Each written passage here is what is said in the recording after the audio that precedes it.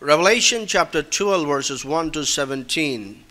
And there appeared a great wonder in heaven, a woman clothed with the sun, and the moon under her feet, and upon her head a crown of 12 stars. And she being with child cried, travailing in birth and pain to be delivered. And there appeared another wonder in heaven, and behold, a great red dragon, having 7 heads and 10 horns, and 7 crowns upon his heads. And his tail drew the third part of the stars of heaven, and did cast them to the earth. And the dragon stood before the woman, which was ready to be delivered, for to devour her child as soon as it was born. And she brought forth a man-child, who was to rule all nations with a rod of iron. And her child was caught up unto God, unto his throne. And the woman fled into the wilderness, where she had a place prepared of God, that they should feed her there 1,260 days. And there was war in heaven. Michael and his angels fought against the dragon, and the dragon fought and his angels, and prevailed not, neither was their place found any more in heaven. And the great dragon was cast out,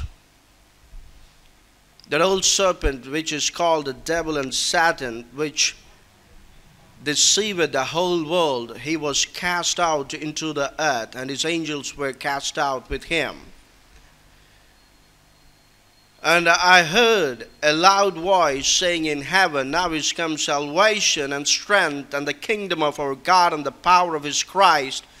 For the accuser of our brethren is cast down,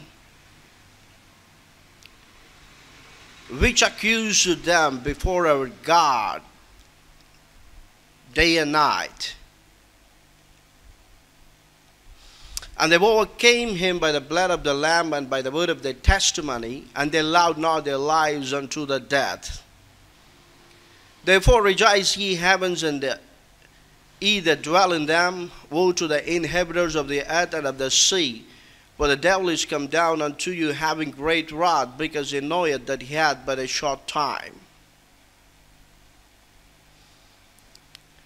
And when the dragon saw that he was cast unto the earth, he persecuted the woman which brought forth man-child. And to the woman were given 2 wings of a great eagle, that she might fly into wilderness, into a place where she is nourished for a time and times and half a time from the face of the serpent. And the serpent cast out of his mouth water as a flood after the woman, that he might cause her to be carried away of the flood. And the earth helped the woman, and the earth opened her mouth and swallowed up the flood which the dragon cast out of his mouth. And the dragon was wroth with woman,